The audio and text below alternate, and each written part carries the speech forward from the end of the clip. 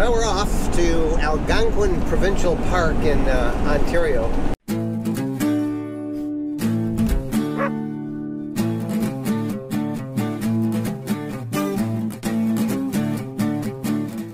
I've been saying it's northern Ontario. Yeah? It's what, eight hours north of us here in Detroit? Right. And well, the people who live up there say, by no stretch of the imagination is Algonquin northern Ontario. Yeah, it's not. I forget how big Ontario is. We gotta get out a map. Anyway, it's north to us. It's way north to us.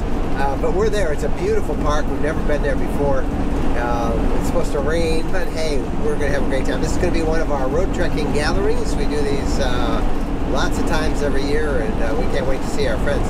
Hey, but one thing, if you're thinking about going into Canada, you need a passport to get in, or you can use this. This is the passport card, and it's good for Canada, and it's good for Mexico.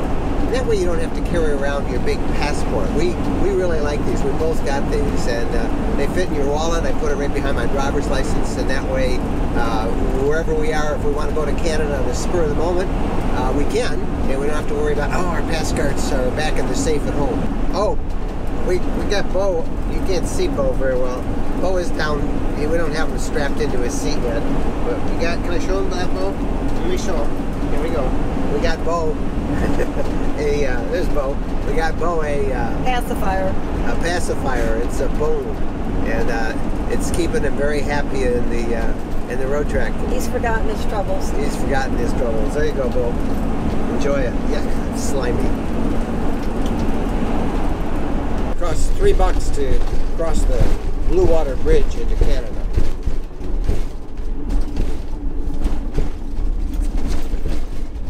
And looks like only a couple of lanes are open here this morning.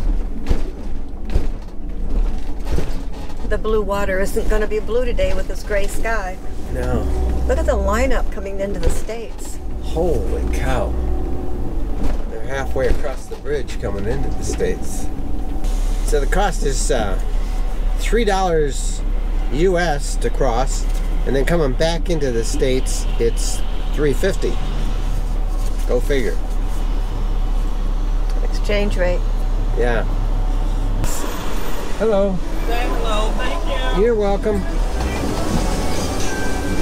All right, and now we get on the Blue Water Bridge.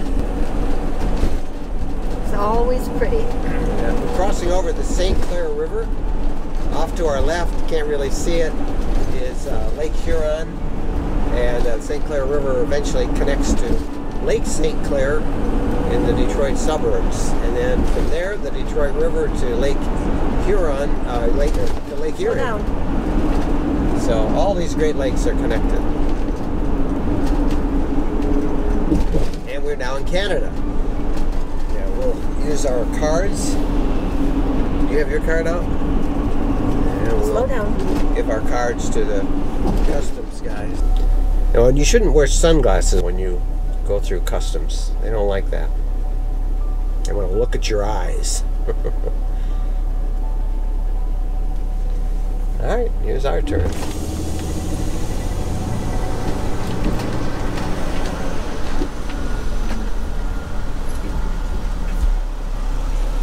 Hi. Good morning. Anything to declare? Nothing to declare.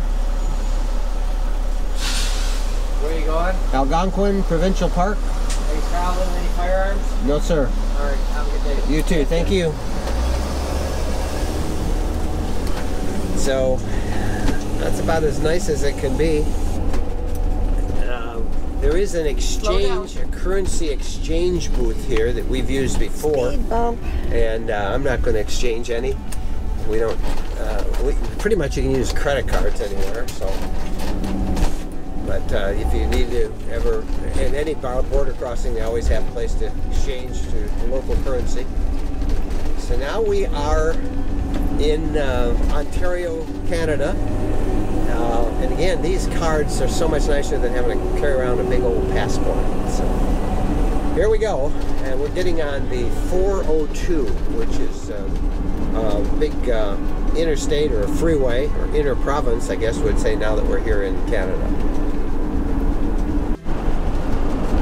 So we're not too far from Algonquin Provincial Park. We're on Ontario 60, and we looked at a map, and if we were to go west, where are we? Where would we be, like in Michigan? Well, the bottom of the Upper Peninsula. So we'd be truly up north in the Upper Peninsula of Michigan, but Ontario actually goes several hundred miles more north, so I've been calling it, like I said, Northern Ontario. Well, it's kind of northern. I guess it's in the northern half anyway. I don't even think it's that, Michael. Really? Right. Well, Ontario is a big... We gotta get you a map.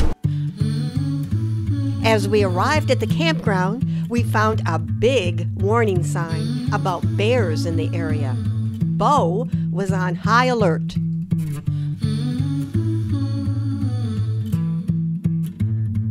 Our road trekking gathering drew people from all over North America. We set up a big commons area for meals and fires and socializing. Our campground was right on the shores of one of Algonquin's many lakes.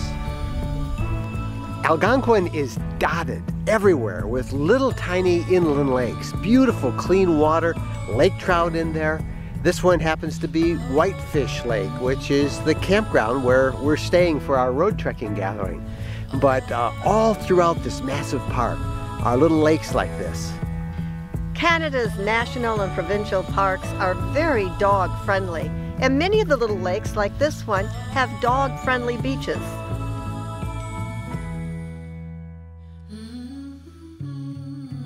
After hanging with our friends and taking a short hike with Bo, it was off to the visitor center.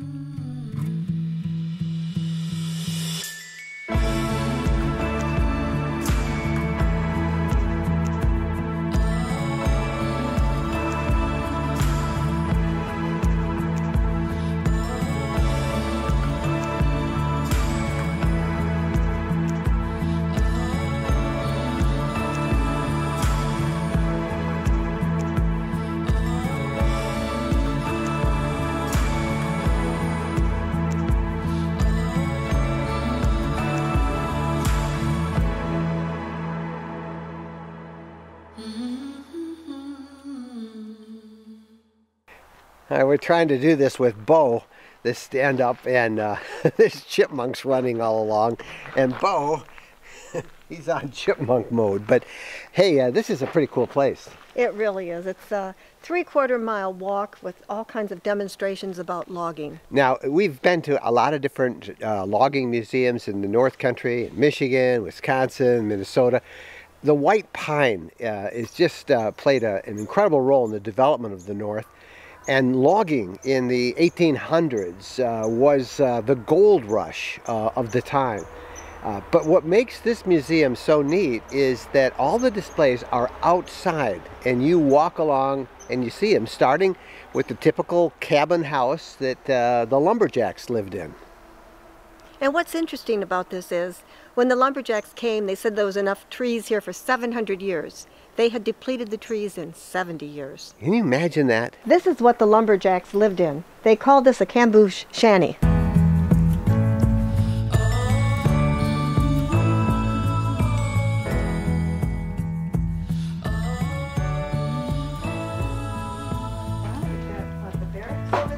These are the bunk beds where they all lived, and they had a central cooking area right here. Can you imagine how it stunk in here?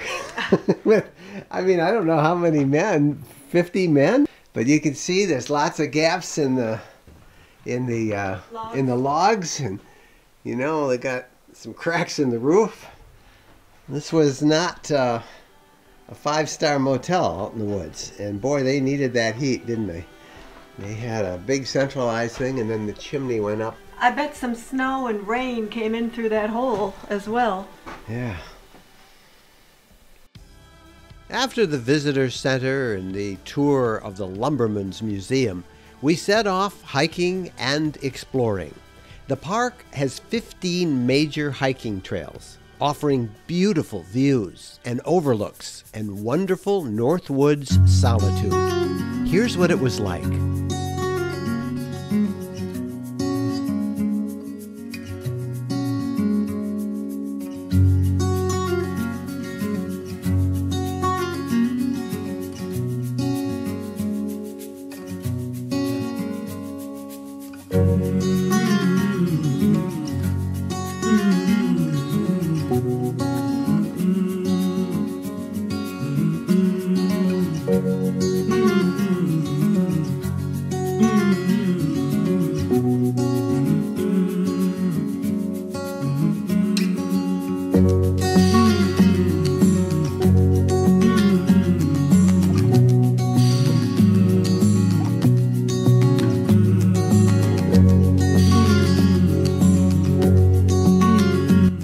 As night fell, we were treated to a spectacular sunset.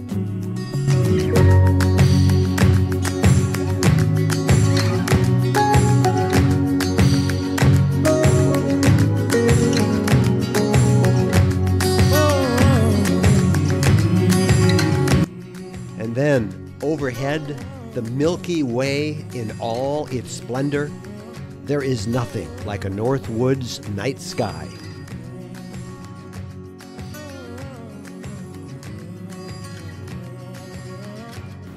As part of the gathering, we arranged to have rental canoes waiting for us. And every day, we took to the water, enjoying the beautiful scenery.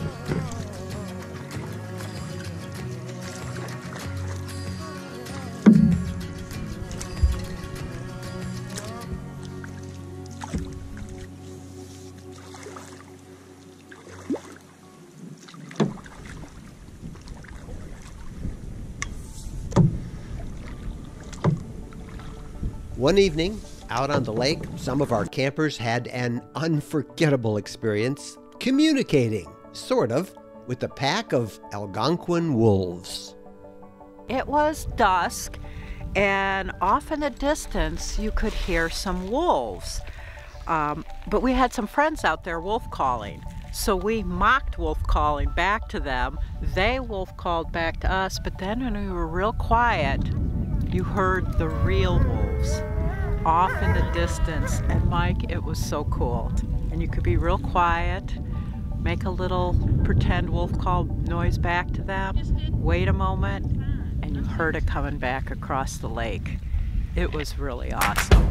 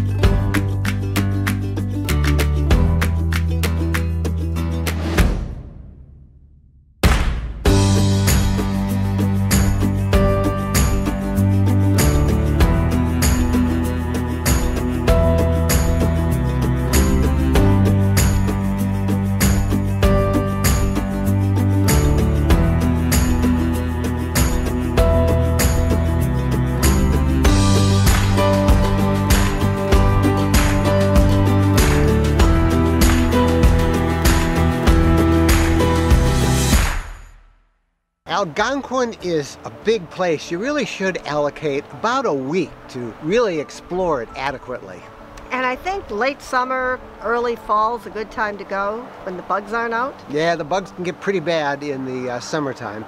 We never did see that bear they said was hanging around the campground, nor do we see any of the moose that supposedly frequent the area, but they tell us they're out there. Next time. Yeah, we had a great time at Algonquin, and we think you will too. We're Mike and Jennifer Wendland. Thanks for watching this video, and please make sure you subscribe to our RV Lifestyle channel right here on YouTube. Happy trails!